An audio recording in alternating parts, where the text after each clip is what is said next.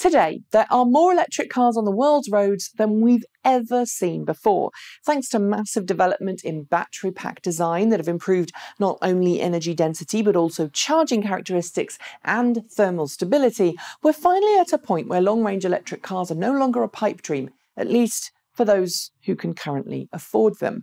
By 2020, it's expected that economies of scale will have dropped the price of lithium-ion battery packs to a point where electric vehicles will be on parity in terms of cost with internal combustion engine vehicles. And at that point, especially if the trend towards political instability in the Middle East continues, it will be a complete no-brainer for folks to drive electric, even if they're still sitting on the fence today.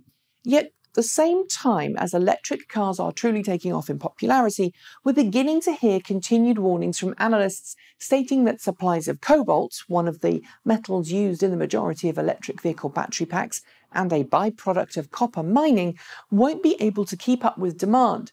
If some reports are to be believed, we could see increasing cobalt prices, which have tripled over the past 2 years already, eat into any cost reductions made by economies of scale in lithium-ion battery production. And that could mean electric cars will continue to be more expensive than perhaps they would otherwise be, stalling the EV revolution. Or does it? The most recent report from Bloomberg New Energy Finance suggests that at least part of the problem with cobalt supplies comes from the fact that a large concentration of the Earth's cobalt is in the Democratic Republic of the Congo, a place not exactly known for its geopolitical stability. This not only means that there's a long time to bring a new cobalt mine online, but it also makes it tough for automakers and battery companies to ensure they've got an uninterrupted supply of cobalt if they're looking at the DRC as their only source of the stuff. Add in a recent Ebola outbreak in the DRC, and it looks like the perfect storm.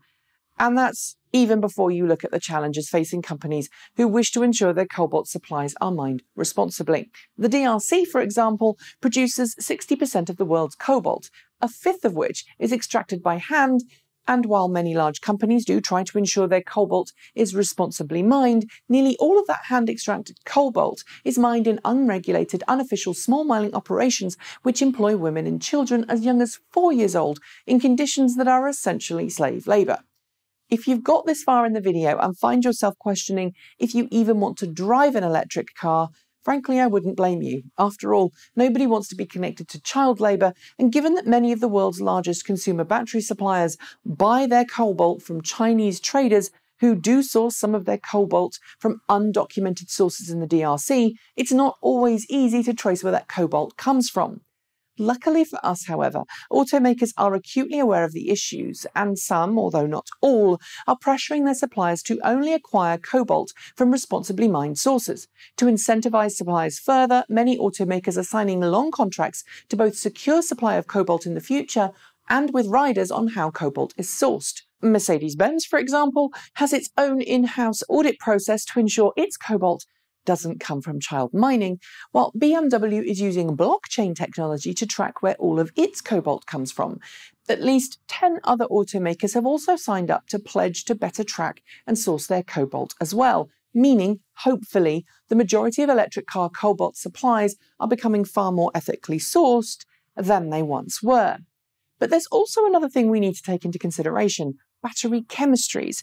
For example, the first-generation Nissan Leaf used 0 cobalt in its battery packs, although the second-generation Leaf does use some cobalt, and Nissan, like other automakers, is under pressure to ensure that cobalt is ethically sourced. Tesla CEO Elon Musk, meanwhile, recently announced that Tesla is slashing cobalt content to almost nothing in its battery packs, replacing it with nickel instead. Given how many battery packs Tesla is making today, both for the automotive and energy world, that reduction in cobalt consumption by Tesla will have a massive impact on global prices. While we're at it, nearly every automaker out there who is serious about bringing electric cars to market is investing heavily in new battery technologies. BMW, General Motors, Hyundai, Kia, Honda, Nissan, Toyota, Ford, Volkswagen, and Mercedes-Benz are all working on solid-state technology, although I should note here that Nissan still seems skeptical on its future applications despite working on it, claiming several large breakthroughs would be needed before solid-state reaches commercial viability. And of course there's Fisker, which claims it will have a solid-state battery ready to put in its production e-motion in just 2 years' time. In summary then, yes, global demand for cobalt currently outstrips supply, and it's something we're already seeing in the electric car world. The high-end ionic EV battery shortage is most likely caused by raw material supply issues, if I had to guess. But just as automakers are finding more ways to move away from using large amounts of rare earth metals in electric car motors, so too are they looking to non-cobalt chemistries for next-generation battery packs, and in the meantime are looking to ethically source and track where their cobalt comes from to ensure they're not supporting child labour. For now then, I don't think we need to worry too much about the impact cobalt has on electric car batteries, and thus electric car production and adoption, but I'd be interested to see what your thoughts are in the comments below. Well, that's it. As always, hit the notification bell to hear the moment a new show is uploaded. Don't forget to like, comment and subscribe to both this channel and Transport Evolved Take 2.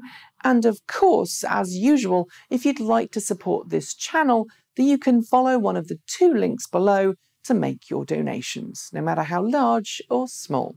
Thanks for watching, and until next time, keep evolving.